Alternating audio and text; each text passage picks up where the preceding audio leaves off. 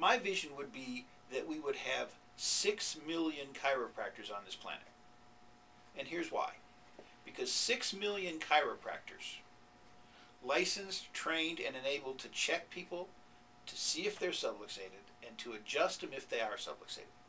And I really don't care much whether they're doing it by upper cervical only or whether they're doing it by full spine. If they think they need to see some particular patient 3 times a week to get to make sure they're adjusted, or if they think they can check them and adjust them once and then they'll hold that adjustment for years, I don't care. On average, if we had 6 million chiropractors, that's a number for a reason, and each one of those chiropractors was able to check 1,000 patients a month. It's pretty busy practices. That means 250 patients a week. They could see every person on this planet once a month and check them for subluxations and correct any subluxations they found.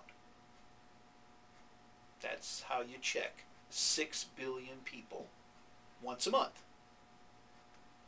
And I think if we had that the human species as a phenomenon on this planet would become healthier.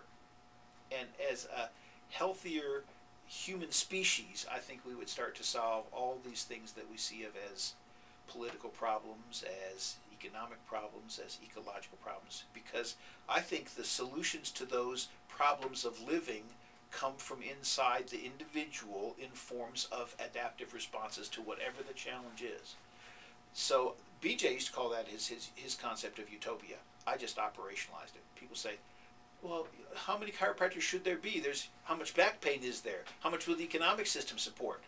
And you know, the idea that all 6 million of those chiropractors also have to be American trained, doctor level, insurance reimbursable chiropractors doesn't have anything to do with anything. That's all American politics and money politics and reimbursement politics. Until there's enough chiropractors so that every person on the planet could be adjusted and unsubluxated, my job's not done. Because that's the actual manifestation of the idea of what I have as chiropractic.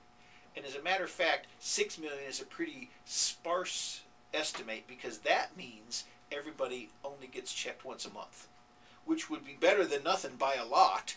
But in my life, I've enjoyed my life more, and I think I've gotten more value by getting checked maybe every 2 weeks. And sometimes, if I have a nice, friendly chiropractor, I get checked once a week.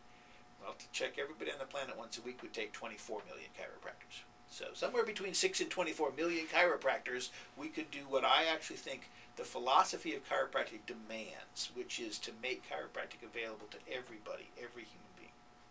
And then we can start working on the veterinarian chiropractors so that all of our dogs are checked and subluxation free. But see, I think that I'm not one of the few people, but I'm one of the people that I know of that most firmly, fully, and absolutely is convinced that subluxations are that widespread, that devastating, and that subtle. So it's just a no-brainer. I don't care if you're, living in the center of the civilized city or you're living out in the bush somewhere. I would like to have someone on hand in your life to be able to check you and adjust you when needed. I don't see chiropractic service as everybody needs to get adjusted once a month. I think everybody needs to get checked occasionally. And I personally think once a month would be awesome. I'd love to live in that world. I'd probably love to live in the world where they get checked once a week, even better. But now we're just quibbling, 6 million chiropractors here, 6 million chiropractors there. Now we're talking about real numbers.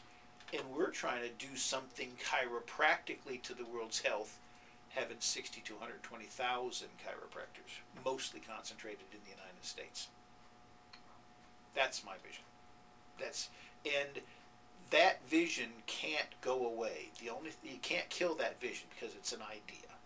It'd be just like a dentist saying, my job won't be done until every person on this planet has the right to have their teeth checked, cleaned, and cavities filled when they need it. No different. Do I think that's a valuable service? Yeah, I think regular dental care is a valuable service in a person's life. By the way, given the choice whether I could have regular dental care or regular chiropractic care, I'd rather have regular chiropractic care. So I'm in the business of trying to get 6 million chiropractors going.